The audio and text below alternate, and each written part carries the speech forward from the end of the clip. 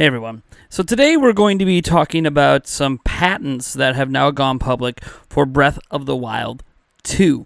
Now we know these patents are for Breath of the Wild 2 despite them not claiming to be from Breath of the Wild 2 because they describe mechanics we have already seen in the second Breath of the Wild 2 trailer that happened at E3 2021.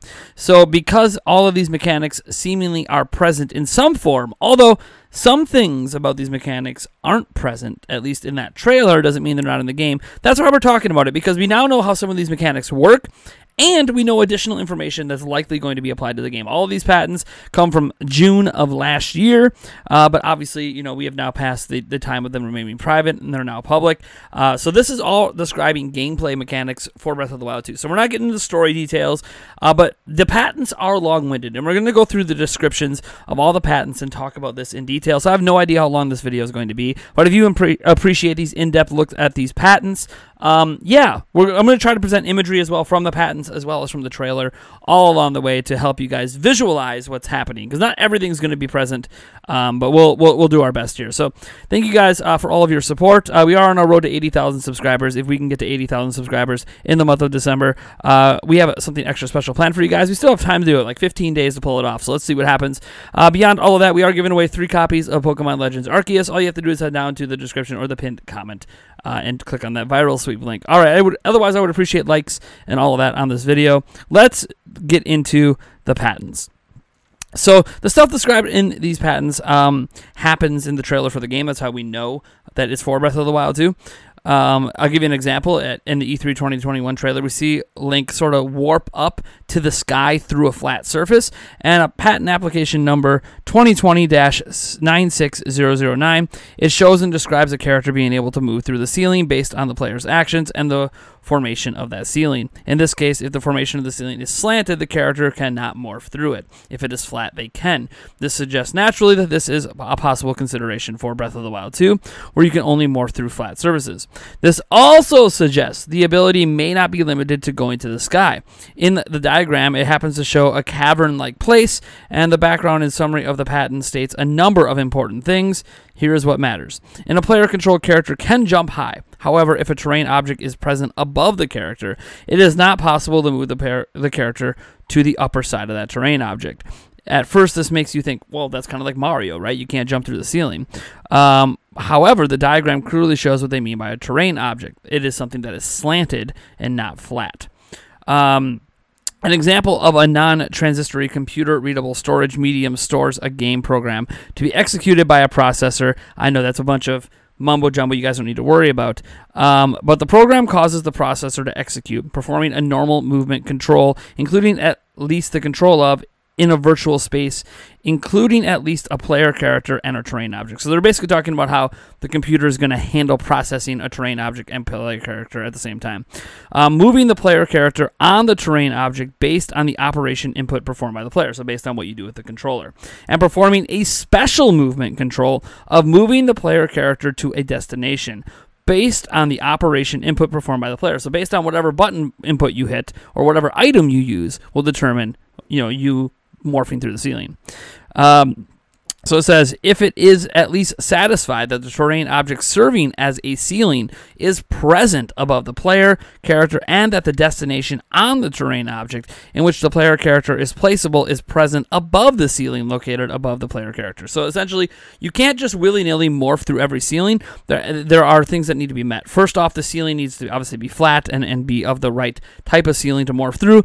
And then on the other side of that ceiling needs to be a morphable to area. So you can't just free do this. It's going to be very obvious, I suppose, which areas in which you can morph up and not.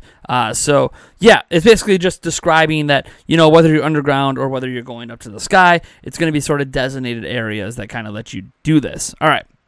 So according to the configuration, when the terrain object is located above the character player, the player character can be moved to an upper side of the terrain object. So this is like, hey, if there's a special location here above the ceiling terrain or whatever that you can morph to, you are able to morph to it.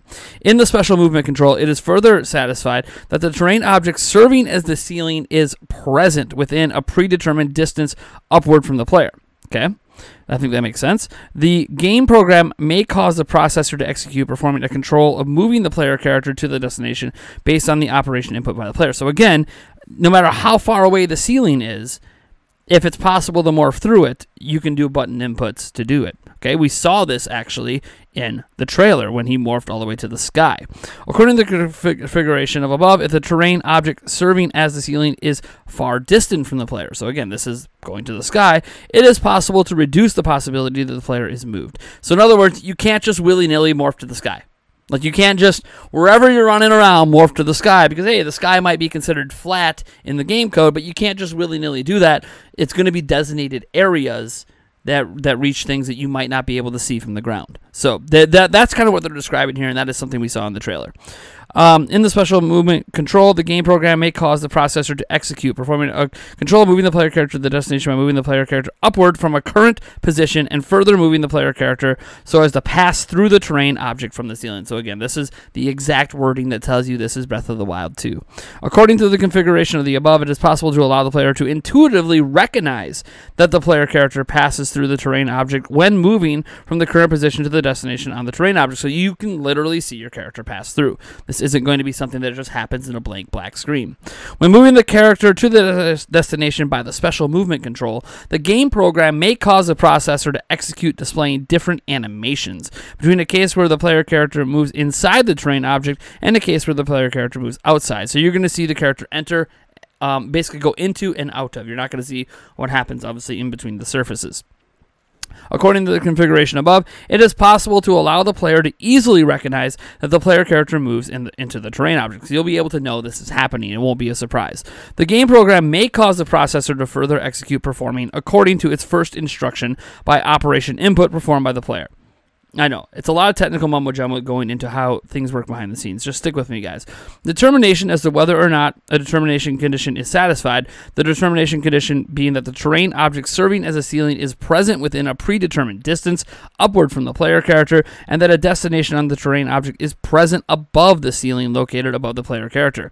And display of the result of the determination and performing in the special movement control, a control of moving the player character to the destination in response to a second instruction by an operation input performed by the player in the case where the destination condition is satisfied. So again, this is kind of a summary of everything we talked about.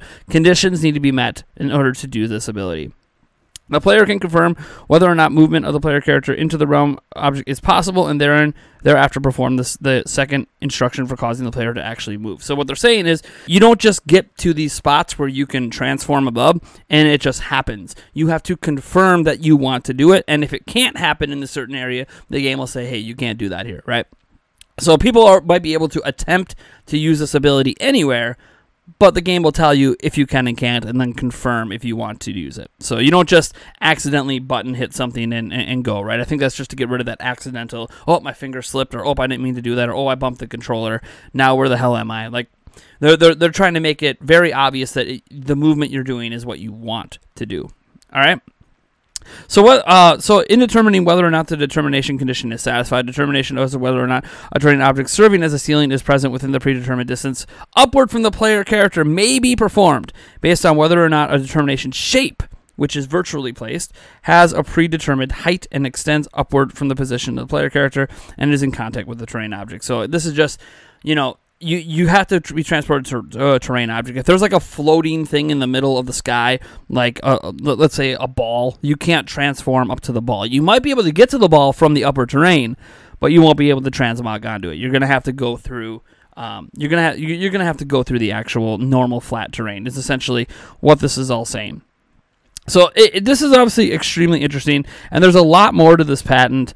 I was reading all of it, and it's basically the same thing over and over. Like this one says, as for the determination as to whether or not a terrain object serving as a ceiling is present within the predetermined distance upward from the player character, the game program may cause the processor to further execute determining based on the state of the part of the terrain object which is in contact with the determination shape, whether or not part of the terrain object is regarded as the ceiling. So there's just a lot of stuff going on behind the scenes with the calculations to determine where and when you can use this ability.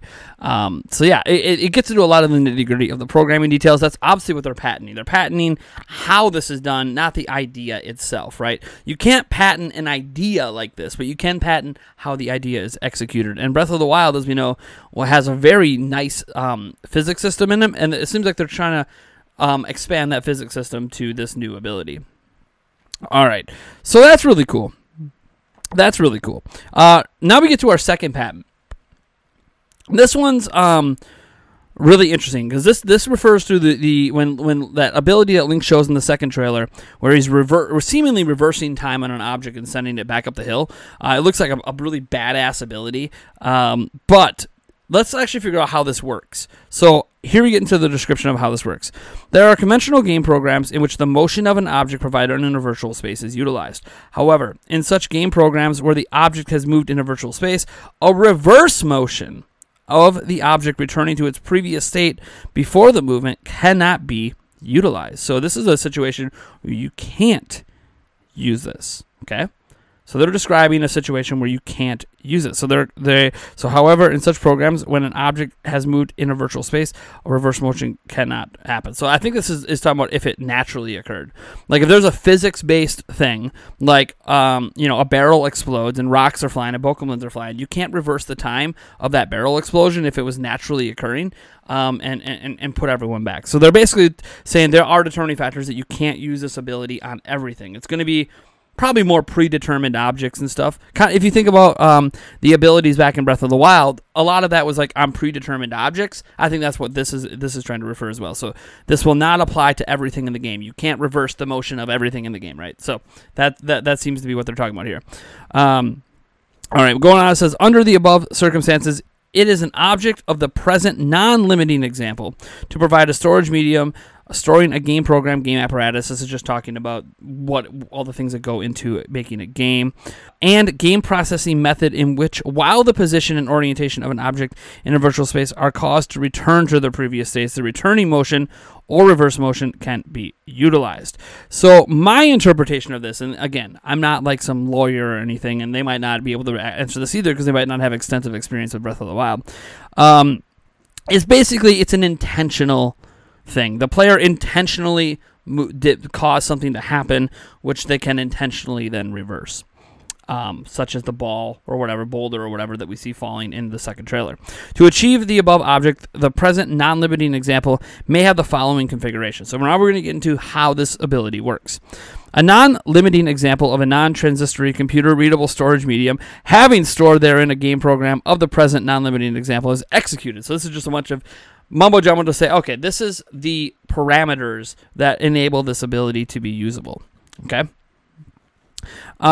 Is executed by a computer, including with the information processing apparatus. The game program causes the computer to execute. So again, this is where they are able to enable this ability to reverse time.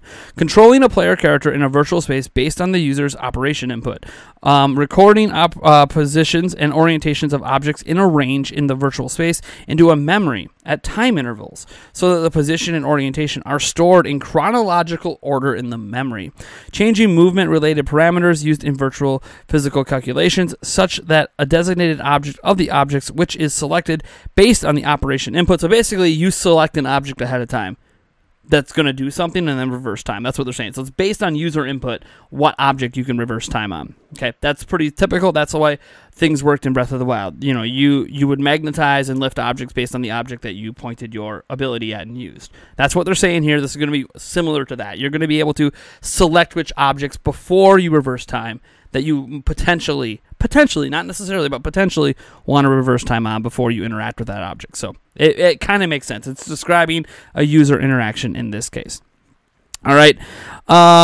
So yeah, it changes the movement-related parameters used in virtual physical calculations, such that a designated object of the object which is selected based on the operation input is caused to perform a return movement to return to the previous positions and orientations stored in the memory, sequentially backwards from the time giving a start instruction based on the operation input. So this is based on user input, and updating a state in the virtual space, including the player character, the designated object, and other objects based on the virtual physical calculation. So this is just taking into mind all the other objects impacted by the object that you're reversing time with. This is how you can get maybe like roll down the hill, double hit, send it back up, you know, rehit those same guys again, and seemingly what looked like slow motion. Thus, a novel game can be implemented in which, while the position and orientation of an object in a virtual space are caused to return to their previous states, the returning motion or reverse motion can be utilized in the return movement of the designated object at current point. During the return movement, the position and orientation recorded earlier into the memory may be set as a target position and orientation, and a velocity and angular velocity, or an acceleration and angular acceleration of the designated object may be changed. The parameters such as the designated object returns to the target position and orientation. So when I read that section, it kind of describes the potential of being able to modify the position, velocity, and all that of the return. Like if it's going down the hill at a certain speed, maybe you want it to go back up the hill slower. Maybe you want it to go back up the hill at the same speed that it came down. This seems like there is a user input capability here to control how that object returns to its position. It's going to follow the same path, but how does it return to that position? How quickly does it return? You know, it basically sounds like you might be able to upgrade this to get additional control over how the reverse functionality works. And I like they're calling it reverse. They're not calling it reversing time, because maybe it's not time reversal. We all viewed it as time reversal, but it might not be messing with time. It might be just a certain ability. We'll see what they call it in game. So the time intervals at which the positions and orientations are recorded may correspond to a frame, which is a unit time of display, and the positions or orientation may be stored in the memory on a frame-by-frame basis. So they can literally store it down to a frame-by-frame basis. They don't need like a section of frames. It could be one individual frame that gets stored in memory to determine how to send the object back. So it says the positions and orientations recorded into the memory at time intervals may correspond to at least a first period of time immediately before the time of giving the start instruction. So obviously they're going to record exactly where it was before you started motion of that object. Thus, an object is caused to perform a return movement based on the stored positions and orientations corresponding to the most recent first period of time. Therefore, a motion that tracks backwards changes in position and or orientation of the object remembered by the user, and it can be implemented. The game program may cause the computer to further execute in response to completion of the return movement of the designated object to the position orientation recorded into the memory the first period of time before, or to the instruction to cancel the return movement by the operation input, ending the return movement. So it sounds like as the return movement's going on and going backwards, you can cancel it at any time, and then it will just continue to do whatever the hell it's doing based on the physics engine, right? So you don't have to return it all the way back to its beginning starting position. You can cancel it mid-return if that's beneficial to you, which again led to the credence and the expandability of the original Breath of the Wild, because yeah, you could cancel your abilities mid-use all the time. So this is just sort of showing that this ability has that capability to do a lot of user choice in how you use this ability, essentially. And then there goes on to a lot of talking about the same thing sort of summarized in a different way for how it's going to work on the programming level. So one part I do want to get into is thus even so even in the case of a failure to return to position, because again, what if you can't return it to the position? What if the movement from that position caused something to happen that makes a return to the original position impossible, right? I don't know what this might be. Maybe it's the case where you moved an item which caused an explosion, which made something fall in its original position, blocking the ability for that object to get back to its original position. That's one thing I can think of here, where you have a falling rock, it makes a barrel explode, some boulders fall, it covers up that original position, you can't return to it, right? What the hell happens then? Like, remember, Breath of the Wild is a physics-based game, so Breath of the Wild 2 is going to have a lot of physics involved. So what the hell happens if you can't get back to that position in some very unique situations? So, what happens is the return movement is just ended. It tries to go back, and then it stops at the point that it can't go back anymore. So it just automatically stops. The game program may cause the computer to further execute based on the selection of start instruction based on the operation input, based on user input, causing a game mode to transition from a normal mode, in which the selection of the designated object is disabled, to a selection mode, in which a selection of the designated object is enabled. And in the selection mode, rendering an object selectable as a designated object in a display form different from the normal mode. So what this is saying is, remember how like you'd bust out your your magnesis ability in Breath of the Wild, and the world would turn like a different color, like you have that yellow hue, and it would be like a pulsating thing, and you could see which objects you could magnetize and lift, chest, beams, doors, etc. Same thing. They're saying that this is an ability that you trigger that will change your viewpoint from the normal view of the world to something else that will show you which objects you can use this ability on. Again, this isn't surprising because it's how it worked in Breath of the Wild, but we never saw that in the trailer. So this is new information on how this ability works. It's not just willy-nilly reverse time on everything. Now, we did actually see it change a little bit of colors when it was reversing, but apparently you select this before the actions even happen. That's the crazy thing. So, like, you're not just stopping at mid-action.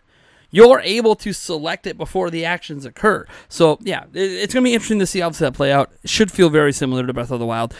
Kind of like a new Slate ability. That's what this feels like. It's a new Slate ability that people are going to have a hell of a lot of fun with and abuse the hell out of. And I can't wait to see the crazy physics things that people come up with for that. But I'm glad that we addressed how you're able to enter this new mode. And then, obviously, what happens if for some odd reason it can't actually return to its original position. Thus, a selectable object can be presented as a designated object to be caused to perform return movement differently. So again, this is just letting you know, yeah, you'll know ahead of time what objects you can use the ability on if you enable that mode.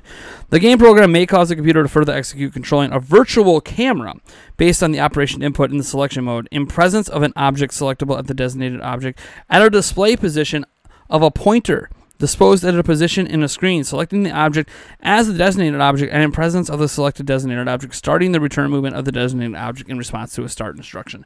What this is saying is they're going to take the camera angle and change it. So normally the camera angle is like behind Link, right? Or off to the side. You could free move it a bit. What they're saying is there will be a fixed point on a lot of these interactions with this particular item that gives you a better camera view of the item to know when you want to start the instructions to return it. So it's going to give you an ideal viewpoint to screw around with reversing an item. So that is something we didn't know. Now we do know. It's going to give you an ideal viewpoint on select items to reverse them without having to worry about where the player character is located. So the player character is at the bottom of the hill, but you don't know if that's really, you don't want to wait till it's almost hitting you to reverse it, right? Maybe there's a better timing to reverse it for different reasons. Yeah, they're going to change the camera angle and put it at a different fixed point so you can obviously do that. So yeah, that's just a gameplay thing, but it is notable because we didn't know that was a thing. Thus, in the return movement, the state of the object is not caused to return to its previous states. Therefore, a novel game can be implemented which is different from games in which an object is caused to only return to its previous state. So this is where something different might happen if it can't quite get back to its original state. The state change may include a disappearance of the object. So this is a worst-case scenario.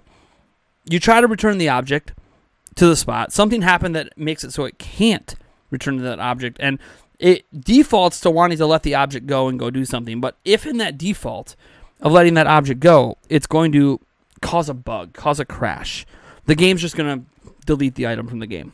It'll just remove it. Now, it doesn't mean that item won't come back, but this is like one of those, this is a bug catching moment. This is a, shit, the game's about to break. Let's just delete this item so we don't break the game, right? So this seems more like a bug catching moment. It says, in response to the disappearance of the designated object during the return to movement, the return movement will be ended. So if the object just disappears to protect the game itself or protect the code, they're just going to get rid of it and move on with your day.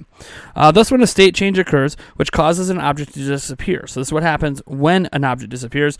During the return movement has ended. Therefore, a novel game can be implemented in which is different from games in which an object is caused to only return to its previous state. So they're saying, obviously, the item being deleted is different than it being able to go back to its original spot.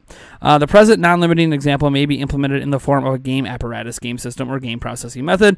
In the present of a non-limiting example, a game can be implemented in which, while the position and orientation of an object in a virtual space are caused to return to their previous states, the returning motion and reverse motion can be utilized. So, again, this is just describing stuff we've already known.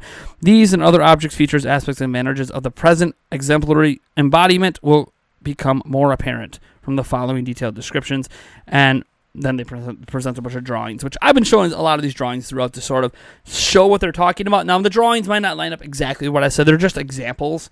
So hopefully I did a good job splicing in the footage and all that. Again, you're going to see a lot of the same footage on repeat, guys, in this video. So it's a really long video because we have 3 full patents to get to, not just one. So patent number 3. This one's the most fascinating one because it shows new capabilities of Link beyond stuff that we've seen. That's what's cool about this one. Some of it you will see lines up with what we've seen, but the rest of it is like, oh, Link's got some new abilities, man. Now that's badass. So let's see what happens here. Conveniently in a virtual game space, a player character is caused to perform an action of shooting an arrow with a bow while the character is in the air. Now, we know in Breath of the Wild you could jump up and shoot an arrow in slow motion. So, okay, that doesn't sound new. Well, it is. Since the player character shoots the arrow in a standing position, when it is premised that the player character should take a natural posture, the player character cannot shoot the arrow vertically downward, which may restrict the direction in which the player character can shoot the arrow. So when you're standing up shooting an arrow normally, you can't point the bow and arrow straight down and shoot. It just, you can point it down at an angle, but you can't point straight down. So like this is a limitation of the standard position. Okay. Therefore, the present application discloses a storage medium, an information processing apparatus, and information processing system, and a game processing method. Again, this is just the order of operations for how this all works. Capable of increasing the degree of freedom of the direction in which a player character performs an action, while naturally expressing the posture of the player character in the air. So in the process of the air, you're going to have some more freedom of movement compared to in a standard position. An example of a non-transistory computer-readable storage medium stores a game program to be executed by a processor in an informational processing apparatus. The program causes the processor to execute controlling a player character in a virtual space, based on an operation input performed by the player. In a falling state, in which the player character is falling in a virtual space, the program causing the processor to execute controlling at least one of the falling directions and falling velocity of the player character that is falling based on a character operation input performed by the character. So you're able to control how fast you fall. Do you bring out the sailcloth? Do you not bring out the sailcloth? Control how fast you fall, right? So you can control the posture of a player character that is falling based on the character operation input performed by the player, controlling a direction of the virtual camera based on a camera operation input performed by the player, so free motion camera, and controlling a position of the virtual camera such that at least the player character is included in the field of view. So you have to be included in the field of view to do this. You can't be looking off in the distance. The character needs to be on screen to do this, all right, to affect the ways that you could shoot the bow and arrow. In a special operation mode, which receives an operation input for causing the player character that is falling to perform a special action. So you're just hitting a button input to cause this to happen. You get to change into a posture of a player that is falling according to the component regarding at least a pitch direction of the virtual camera based on the camera operation input, setting a shooting direction of the predetermined object during the shooting action, according to the direction of the virtual camera based on the camera operation input, and controlling the player character to perform the shooting action and controlling the predetermined object to move to the shooting direction based on the shooting operation input performed by the player. So you're able to basically shoot arrows in a lot of directions while falling that you've never been able to do before. All right. And here's like a diagram about that. You can kind of see some examples present there of ideas of how this works while falling. According to the configuration above, in the special operation mode, the posture of the player character changes accordingly to the direction of the virtual camera. So basically, what you're able to do will be based on where you put the camera. Therefore, the degree of freedom of the shooting direction in which the shooting action is performed can be increased while naturally expressing the posture of the player falling. So you control the freedom you have to shoot your arrow. That's basically what they're saying here. While you're falling, the player has 100% control over the freedom at which the type of arrow shot they can do while falling. The game program may cause the processor to execute in the falling state, controlling the player character such that the posture of the player character corresponds to at least one of the plurality types of postures including a posture in which an upward direction of the player character is directed downward in the virtual space, and a posture in which a forward direction of the player character is directed downward in the virtual space, and in the falling state, controlling at least one of the falling directions and falling velocity according to the posture of the player character. What they're saying is, Basically, you could flip over on your back, look up to the sky, and shoot an arrow. Or if you're just falling straight down, you can shoot an arrow down, and there's predetermined animations, essentially, that will pop up for those. So when they say postures, they're basically saying predetermined animations for the different ways you can shoot an arrow. So you can be falling down backwards and shoot it up. You can be falling down flat, shooting it down. But that's not the only way to shoot it in the air, of course. According to the configuration of the above, the posture of the player character that is falling can be diversified. So again, there's different animations, different things you can do. And the player character can be moved in a falling direction and or falling velocity according to the posture of the player character. The game program may cause the processor to execute in a special operation mode, controlling a motion of the player character such that the player character takes a ready posture for the shooting action towards a direction according to the component regarding at least the pitch direction, the direction of the virtual camera based on the camera operational input. So basically the direction your camera's facing, the direction your character's facing will determine what postures are available to you. Like you can't be, pulling out your bow to shoot down and that's also how you shoot up. There's going to be you have to move your character. Basically flip your character in the air to do different things or move them in a different direction to do different things. Maybe you bust out the sailcloth to do different moves, etc. So there's just a lot of operational input from the player on how this actually works and what you're able to do, and it's going to be a learning process for all of us. The game program causes the process to execute in the special operation mode, changing the ready posture of the player character as a change in position of the player character according to the component regarding the pitch or direction of the virtual camera. According to the configuration of the above, the player character can be caused to take a natural ready posture according to a shooting direction. So the posture will be based on the direction you're going. The game program may cause the processor to execute in the special operation mode, changing the posture of the player character such that an upward direction of the player character is directed upward in the virtual space. In response to that component regarding the pitch direction of the virtual camera is changed from a state of being downward relative to its first reference direction state to being upward. So in other words, your camera mode when you're shooting up is going to go behind Link. So basically his back is going to be falling towards the camera and you're going to be able to look above him. You know how epic that's going to be for if there's like a flying boss fight? You know how badass a flying boss fight would be? Oh my god.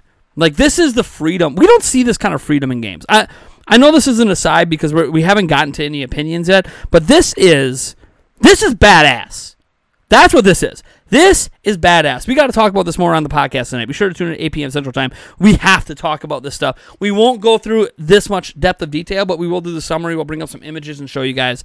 There is a lot to talk about here, a lot to digest, and I don't want to, this video is already going to be super long, so I don't want to go like for 2 hours here. So let's just get through all this information so you guys have it.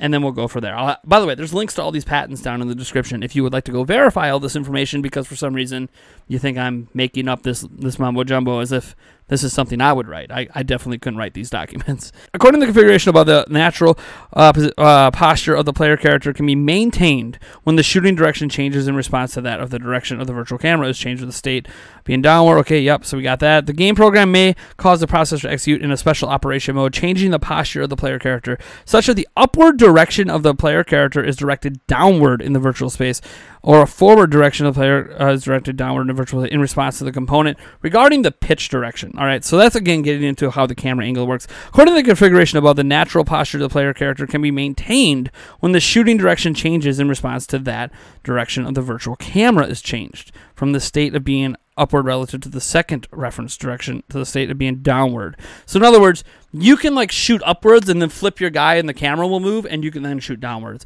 So they're saying there's just a lot of freedom of movement, right? You're not stuck in any one direction. So if you're shooting arrows upward, you're not stuck shooting arrows upward. You can change your direction right after letting go of an arrow, or you could obviously, not shoot the arrow and then move your character and then get into a new posture and shoot the arrow. So there's just a lot of technical mumbo jumbo here to explain how the camera movements work with this, because it's obviously a pretty complex process for how free moving this is, because the camera basically has to be able to move into 360 degrees, more than 360 degrees really. It's got to be able to move in a full sphere. So that's going to be very interesting to see how they program that in. The first reference direction may be upward relative to the second reference direction. According to the configuration above, it is possible to reduce the risk of an unnatural motion of the player character, such that the posture of the player character frequently changes according to the change in direction of the virtual camera. So what they're saying is they don't want something unnatural to occur. They don't want the game to bug out. They don't want your character to start willy-nilly flipping and flopping midair. right? They want something that prevents that action from occurring because it's unnatural and not really befitting of gameplay, even if it looks hilarious. If you guys have ever seen Peanut Butter Gamer's Zelda month, you'll know some glitches he has where the characters are kind of flopping all over. Like it's something to prevent that, because obviously if the programming isn't just right, it could be easy to trick the programming into being like, oh, yeah, now the character is just flailing around. Like, they don't want that to happen. It's a bad gameplay experience. All right? The game program causes the processor to execute in the special operation mode, setting the posture of the player at the start of the special operation mode according to the posture of the player character immediately before the start of a special operation mode. So you get into a special mode to shoot the arrow, but it'll confirm the start of it, so it just locks it in. So then, you know, it's not trying to... Basically, you're hitting a button that enables the mode based on the direction of the camera and the character, and then it kind of locks into a special operation mode at that time. That's one way they prevent you from flopping all over the place. The game program may cause the processor to execute in the following state, setting the virtual camera such that the direction of the virtual camera is directed upward in the virtual space based on the direction operation performed by the player, so the player determines, obviously, which direction you're facing. According to the configuration above, the player can easily perform the operation of turning the virtual camera upward, thereby enhancing operability for the game. So yeah, it's all player controlled. None of it's canned.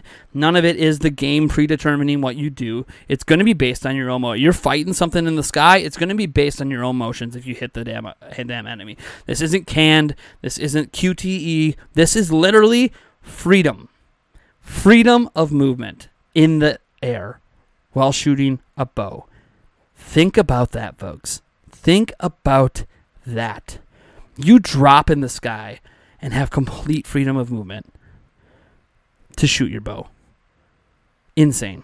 And I was obviously wonder how wind's going to affect your arrow. Do you have to consider wind when shooting in your arrow because you're falling, right? Like that would feel like something that makes sense with the physics engine. So according to the configuration above, the posture of the player character can be easily changed, thereby enhancing operability of the player character. According to the configurations of the above, the player can intuitively recognize that the posture of the player character has changed by the change of direction of the camera. So the camera is going to let you know which direction you're going in, basically. In the following state, the game program may cause a processor to execute starting the special operation mode, so the special mode that enables you to shoot arrows, to a predetermined key input by the player is started. So there'll be a predetermined button press you can use to enable the entering into the bow mode. It might not be, I mean, it could just be as simple as drawing the bow out, like, you know, using R and drawing the bow out or something like that. The shooting operation input may be put to an input to end the predetermined key input. So you might have hit that to enable it, but maybe now, oh man, the enemy moved. So you want to be able to back out. You don't want to be stuck in that mode till you shoot an arrow, right? Like that's not. You need to be able to cancel it, basically. Oh, man, I'm firing upwards. Don't know the enemy moved. Like, you want to be able to naturally cancel it and get back in. So they're saying, yes, you can cancel that predetermined thing that you just did and go back to trying to choose a different direction based on the camera angle that you're sitting in. All right?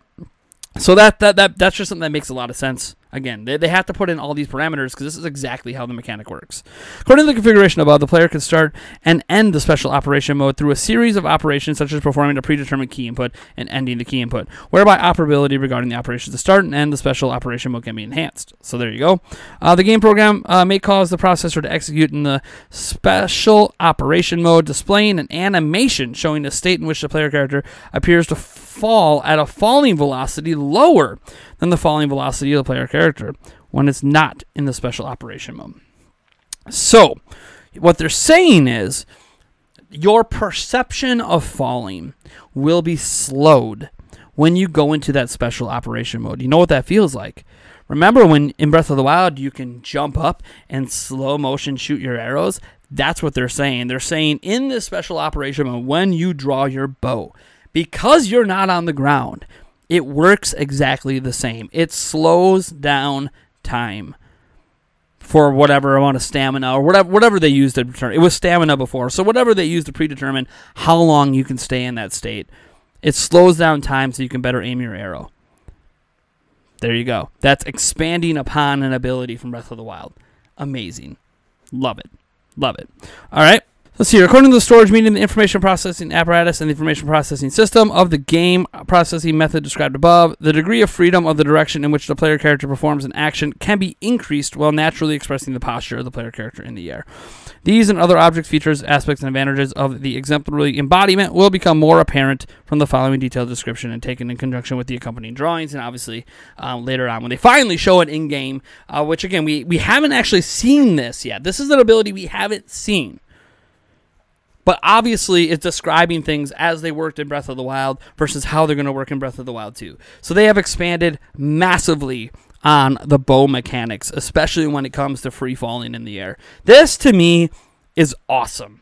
They have some amazing ideas here, and while there's a lot of mumbo-jumbo in there you might not get, you might not understand, it might sound all technical, that's what this video is about. This is about getting into the nitty-gritty, and we will go dive deeper into the biggest aspects of this tonight on the Nintendo Prime Podcast. This is going to be our lead topic tonight on the Nintendo Prime Podcast. We'll be talking about this because this is real. This is from Nintendo. This is about Breath of the Wild 2. This isn't speculation. This isn't rumors. This isn't, leaks or anything. This is literal patents from Nintendo. It's going to be our lead topic. We're going to highlight the biggest things from this, talk about it in layman's terms, and talk about how we feel about this. So I want to thank you guys for sticking through for this long video. If you did stick around all the way to the end, hopefully I presented things in a way that worked. It probably took a lot of editing to get this video together because there's a lot of different clips from the trailers I have to use. So, all right, guys, you guys are awesome. Thank you so much for tuning in, and I'll catch you in the next video.